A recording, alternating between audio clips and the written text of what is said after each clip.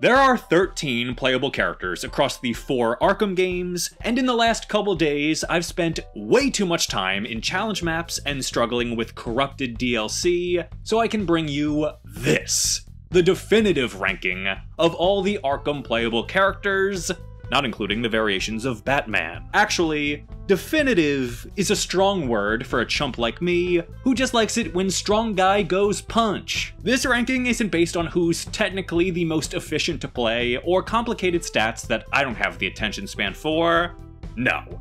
This is purely based on fun gameplay, cool factor, and how satisfying it feels to use these characters. So, which one's the best? There's one additional playable character in Arkham Asylum, and that's Joker, baby. I never got to play as him as a kid since it was a PS3 exclusive, and I was a cool Halo-playing, Doritos-munching teen with a 360. It wasn't until I got the remaster that I was finally able to play as the Clown Prince. So, of all the characters on this list, this is the one I've spent the least time with, and I think that's just fine. This is as simple as it gets, but for this character, in this game, I really appreciate it. The best part of playing as Joker is just how silly he is, down to the way he struts around. What a douche! While the Asylum free flow system was a bit basic, his cosmetic updates add a lot of fresh flair. The way he incorporates his gas as a stun move in combat and can fire a singular instant kill is entertaining, and I love the detail of him firing the empty gun and it just clicking. Also, considering you're battling wholly new opponents like Arkham Guards, Cash, Gordon, and I think even Frank Bowles, that makes it even more fun. If only Warden Sharp got in the mix, so I could hit him with a buzzer takedown. In Predator mode, I love how Joker has to get around like a normal guy. There's no crazy pogo stick jump to get on a gargoyle, he can't even jump through a glass window. He also doesn't have the ability to use detective mode by default, it's a gadget, and he can't move while using it. That sucks for gameplay, but fits him and the universe perfectly. His pistol and Joker teeth are the only other gadgets he needs. They're both super effective and downright fun, dude. That's just it with Joker. There doesn't have to be too many layers to him. However, that's also his biggest problem. He's a little too flat, fun for a while, but not complex enough to enjoy for hours on end. So while I have a good time playing as the Clown, he lands squarely in the awkward category. For me, Catwoman in Arkham City is the one that started it all. From the opening of the game through to her challenge campaigns, this was an incredible addition to the Arkhamverse that felt like more than a fresh coat of makeup over Batman, and is the entire reason the series continued to add new playable characters. She has an entirely unique way of traversing the map, and her gadgets feel handcrafted to fit her character. The Bolas, Caltrops, and Whip are all great. The addition of Thief Vision is where things get a little funky, but it is a video game. But the thing that stands out about Catwoman is her speed. The way she can whip around the arena is second to none, and she does it all with her own custom animations that are smooth as hell and match her personality. Plus, she's the only character in the entire franchise that you can use to traverse the open world. She has her own mini-story, collectibles, and missions. While her traversal leaves a little something to be desired, it still works in the smaller map of Arkham City, and her ability to cling to certain ceilings somewhat makes up for it. The one major con I can find with her is that she's a little too weak, taking additional time with her silent and ground takedowns to the point where if you're too used to Batman's speed, this could really compromise you. Overall though, this is where it started, and I still love it. She's Professor Pig approved perfection. Robin in Arkham City is another fantastic and unique addition to the cast that carves out his own corner of the Arkhamverse with a distinct fighting style and gadgets. The bow staff is a perfect way to set Robin apart from Batman immediately, plus giving him that shield, the snap flashes, a zip kick, and a shuriken make him feel different enough while still fitting within the universe. He even gets more than one dedicated DLC where he takes on Harley Quinn in Black Mask, so this game was really giving him some love. He's also one of the few characters aside from Batman that has a cape, which is a major plus for enjoying the basic traversal that Arkham City perfected. Also, design-wise, I prefer this Robin with his hood up rather than the Arkham Knight version showing off his bizarre buzz cut. This Robin may come across as a little too similar to Batman with his remote-controlled shuriken and weighty combat, but I don't have many cons, unless you want to count that you couldn't play as him in the open world. With a couple more tweaks, he'd be ranked higher, but in Arkham City, he is rock solid. I'm not gonna sugarcoat it. I fucking love Nightwing in Arkham City. Funnily enough, he's the only playable character who isn't voiced at all, which kind of adds to his charm and mystique. Look at that creepy ass wink. How could I not love him? Of all the characters, Nightwing did not need to be in Arkham City, but Rocksteady blessed us with this gem anyway. Somehow, this game managed to make 3 additional characters feel wholly distinct from the base model, while still fitting perfectly into the established combat and stealth gameplay. The best thing about Nightwing is how himself he feels. He's the only one to use the Wing Ding, Electric Blast, wrist darts, and Eskrima sticks in the entire franchise. Even his detective mode is replaced with night vision. Its aesthetic distinction and homemade feel provides enough context to tell a story about his relationship with Batman at this time, and I think that was such an inspired decision. Although it's not as good as standard detective mode, it gets the job done. While combat is pretty samey compared to Robin, except for the incorporation of electricity for whatever reason, stealth is where this character really stands out. The ability to instant take down goons with wrist darts to the dome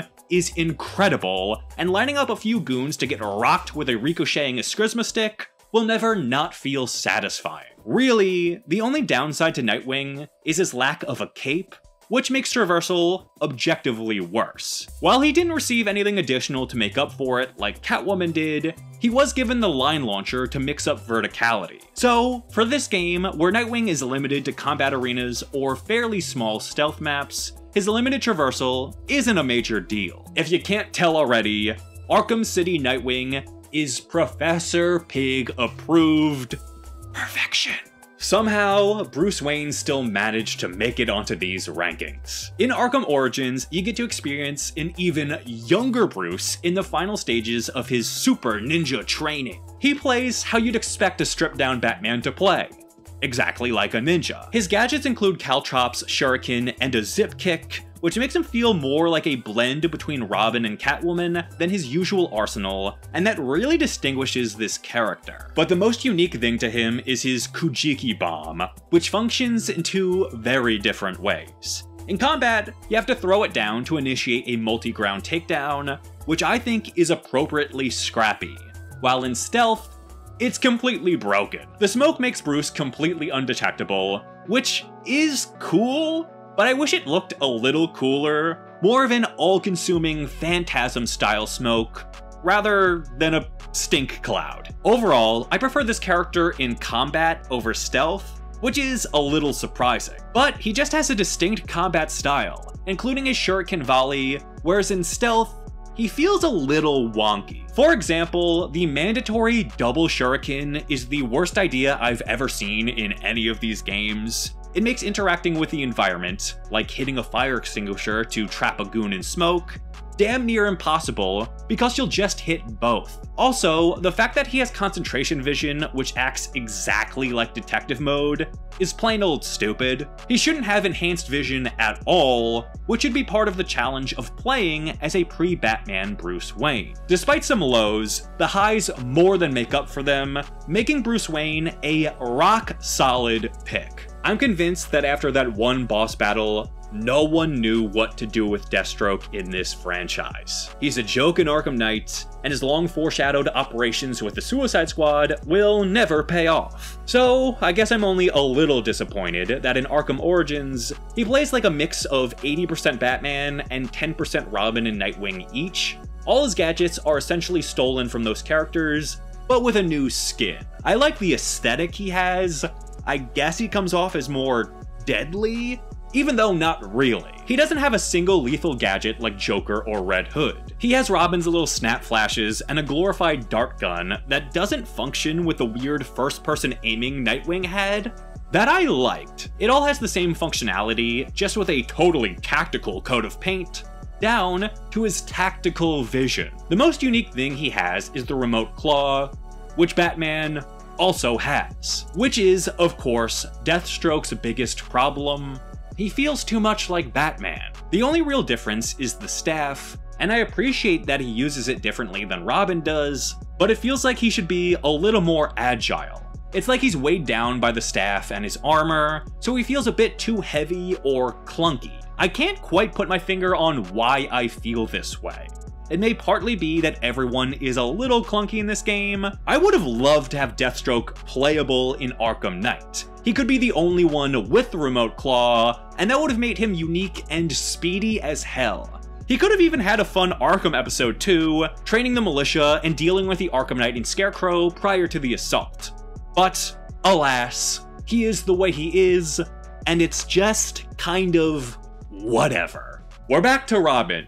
Hood down. Everything I said about the Arkham City Robin applies to Arkham Knight as well. He feels perfectly distinct from Batman. In a game that struggled to level up playable characters to match the insane increase in scale, Robin was given just enough to make him feel effective. His combat remains relatively unchanged from City, but his gadgets saw one key addition: the remote hacking device. Not only does this fit his character, but it levels up his stealth sequences, giving him a range of fresh possibilities that make him feel clever and competent. Robin's cape and traversal is even more important in this game due to the increased map sizes and more open space. Despite not having the crazy grapnel boost or dive bomb abilities, he still feels just as efficient as Batman, since he's only playable in challenge arenas rather than the open world. Also, he's one of a few characters who can participate in dual team combat and stealth, which only enhances his experience. He may not be the flashiest character to play as, but he's reliable, and everything from basic combat to gadgets to stealth feels entirely unique. Arkham Knight levels up Robin and gets Professor Pig's approval.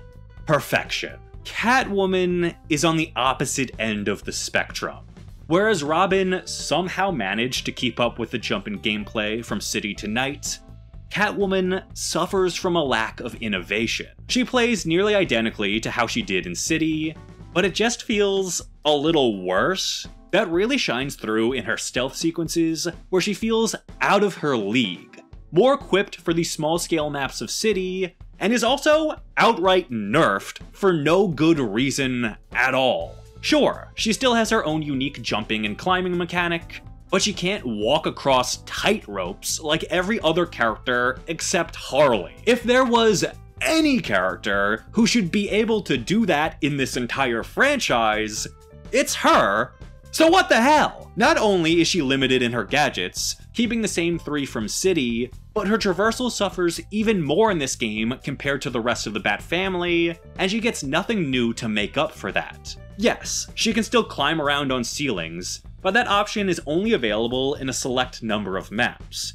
So, if you're playing Catwoman on a map that was not specifically designed with her in mind, you are at a major disadvantage. Her combat is still great, they definitely sped up her ground takedown, and she can do dual team combat challenges, so that's something, but her stealth gameplay simply couldn't keep up with the change from City to Night, and her fun factor pays the price. This version of Catwoman is one you need to be in a particular mood to play as, which makes her a little awkward. If you thought the Catwoman fall-off was bad, you ain't seen nothing yet. In Arkham Knight, Nightwing is a complete letdown and suffers from a massive downgrade. Now that the character finally has a voice actor and is integrated into the story, you'd think he would have improved, but I guess once you achieve perfection, the only place left to go is down. My major problem with Nightwing is that they took away nearly everything that made him unique and fun, so he comes off as a half-assed Batman clone with an electricity fetish. Gone is the night vision, wrist darts, and wingding, to be replaced by the remote electrical charge and voice synthesizer. Cool.